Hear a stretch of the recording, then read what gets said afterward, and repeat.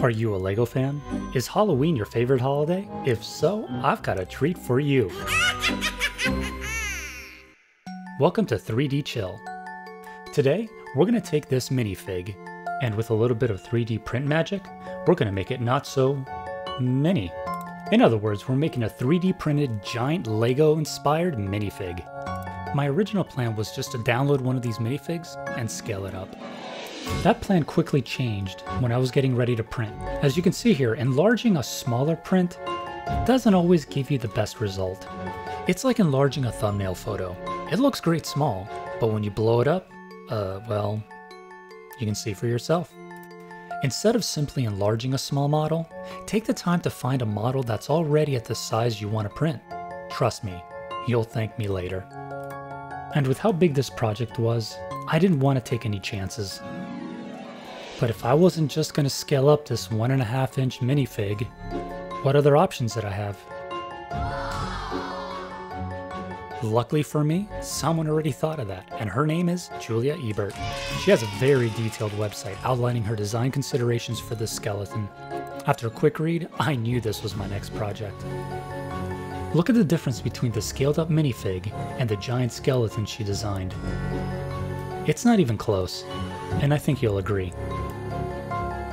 Why don't you head on over to printables.com, grab yourself a copy, and follow along. I've left the links in the description below. Stick around till the end for some tips and tricks I've learned while putting this amazing print together. From here on out, it's all treats and no tricks.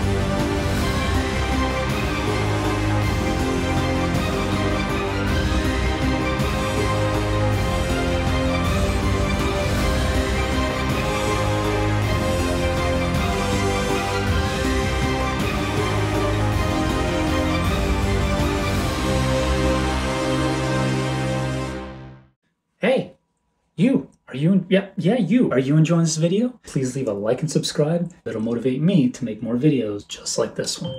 Let's get to it.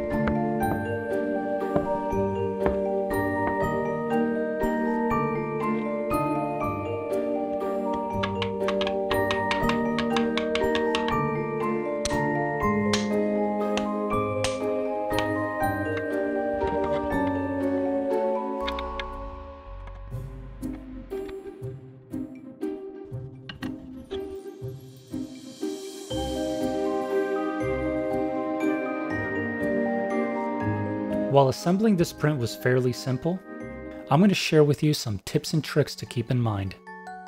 Make sure you purge before you start printing in white, or any other color for that matter. After changing filaments, I find myself purging anywhere from 50 to 100 millimeters worth of filament. Once you get a solid color, you're good to go. I was printing some black pieces before I started the skeleton and yeah.